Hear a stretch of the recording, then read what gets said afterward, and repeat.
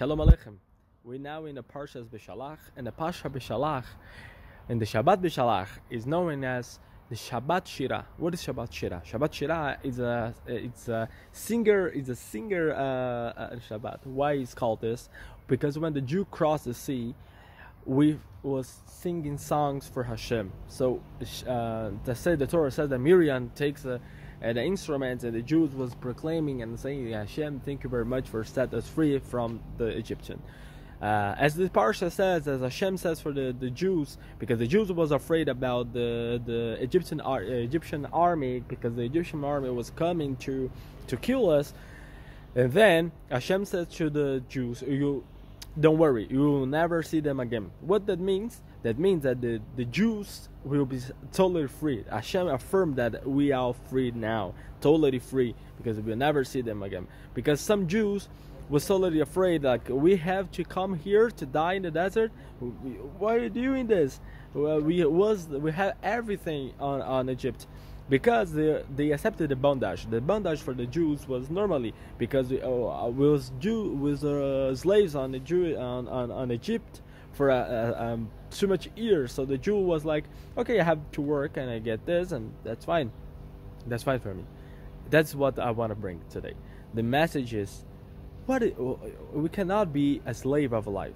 What is a slave of life? You just work and get the money, pay the bills, and whatever. That's it. You just do that. That's not what Hashem wants from us. Hashem wants us to sing a song for Him.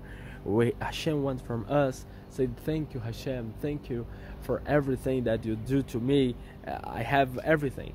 That's what Hashem wants from us. To spread the Torah, to learn more Torah. That's what Hashem wants from us, because we cannot live as a slave of time. We cannot live as a slave of time. One other thing that we can see in the Parashas: the Jews want food, and Hashem sent the manna. Jews want the water, and Hashem gives the water. So this is life. This is life. We have to learn Torah. We have to be with our friends. Be kind. In this way, the parnasa, the money will come. Not be a slave of time. Don't be a slave of time. You're losing your time being a slave of time.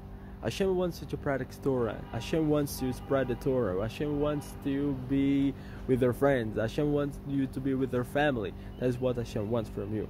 Don't be a slave of the time. So the message of this Torah, the Parashat, is, don't be a slave of time. Hashem with you. Of course, we need to work, but don't be a slave of work.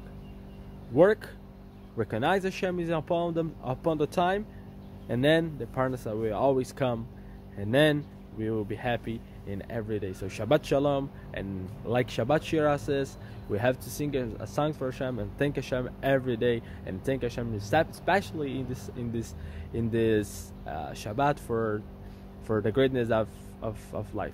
Shabbat Shalom.